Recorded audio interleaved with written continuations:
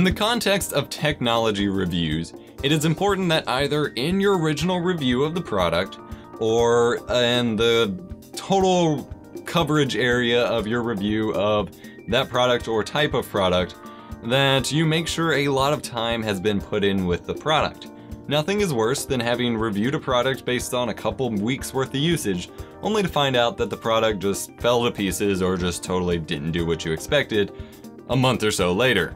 This video is brought to you by Green Man Gaming. GMG is a unique game store that is jam-packed full of great deals and sales, and even lets you trade in your old games towards new game purchases. Click the screen to sign up and get $2 free towards your next game purchase. Thankfully, this isn't at all what happened with the SteelSeries 6GV2. I am very happy to report that the SteelSeries 6GV2, their mechanical keyboard with Cherry MX red switches that I reviewed about 9 months ago, you can check out the original review here, is still performing absolutely amazingly, and it's still my main driver in terms of keyboards. It is probably my favorite keyboard that I've used thus far.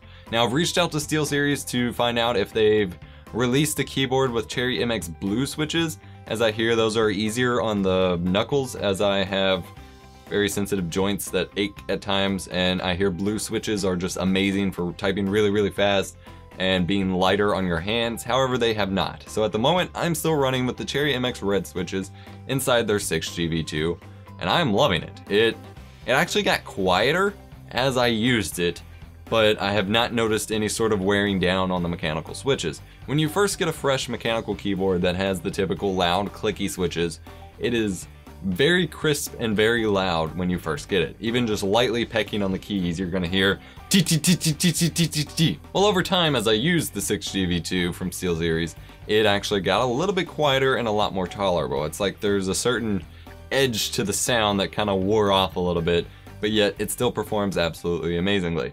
The keyboard fits perfectly on my desk. It's not a 10-key keyless keyboard. It does have the number pad on the side, but it has that same minimalistic size form factor as some of the 10-key keyless keyboards that you have seen recently actually are, whereas they're just take up as little space as possible on your desk and are still durable and perfectly fit for your hands.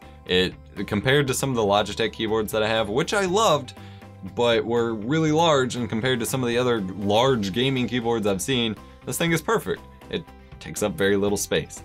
The only complaint I probably do have about the size and the form factor is that the way it's built is actually quite a bit up off the desk, and for a while that was not a problem, but as I said, I have sensitive joints, I have sensitive fingers and wrists and things like that.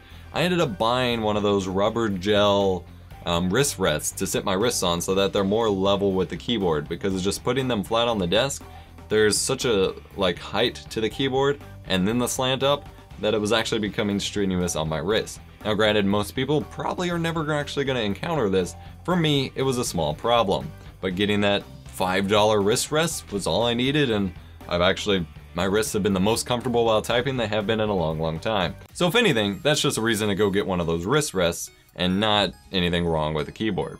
Now the paint on the letters have worn down quite a bit, especially on the WASD keys, where my fingers are pretty much constantly just resting whether or not I'm playing a game or editing video. Somehow, I guess from gaming, editing video now, my hand just default rests on WASD, tab, and spacebar. And so my hand's just pretty much always there. And the paint has started to wear down a little bit. You can still see the letters, and obviously that's not, the key itself hasn't worn down, just the paint's rubbed off a little bit. It's probably to be expected on any keyboard that uses paint like that, but just something to note. Now, the rubber grips on the bottom of this keyboard are probably the only rubber base grip, non-slip grip things that I've ever owned that hasn't lost its grip after time. Typically, even if it's just from dust and needs wiped off with a damp rag, pretty much anything that I have that has those non-slip feet on it, after being on my desk a while and gathering enough dust, slips around. This keyboard never has, and granted I have cleaned it from time to time, it's never gotten to that point where I can just push it. Now that may be from the sheer weight of the keyboard, just keeping it down to where that grip is always intact, but it's never slipped on me, and that's pretty awesome, especially since I have my audio interfaces stacked up behind the keyboard. It's kind of important that when I go to type, my keyboard just doesn't go flying forward and break something, so kudos to them for that. Overall, 9 or so months later, the SteelSeries 6GV2 is still an absolutely amazing keyboard. It is a Cherry MX Red mechanical keyboard from SteelSeries. Features no extra crazy buttons, although they do replace the left Windows key with their own SteelSeries key, and they have media keys on the F keys. But they have no extra macro buttons or anything like that. It's just a straight up USB keyboard.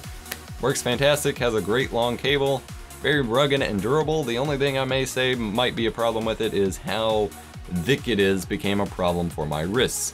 But again, that's just a personal thing. So if you're looking for a basic and very small, compact, but still durable and useful mechanical keyboard, still recommend that keyboard. If you're looking for a more detailed review on that keyboard, go ahead and check out my original review I did last year, up here in the annotation here. And otherwise, guys, thank you so much for watching. My name's been Adam, or Epos Box. If you liked this video, leave a like. If you disliked it, leave a dislike. Leave us a comment telling us why. Check the links in the descriptions for information on how to support us via monthly contribution. Subscribe to our vlog channel, our Pokemon channel, our geek channel, our high-tech channel, all the channels in the world, all the channels, or check us out on social media. And otherwise, thank you so much for watching. My name's been Adam, or Epos Box, and I will catch you in a future video.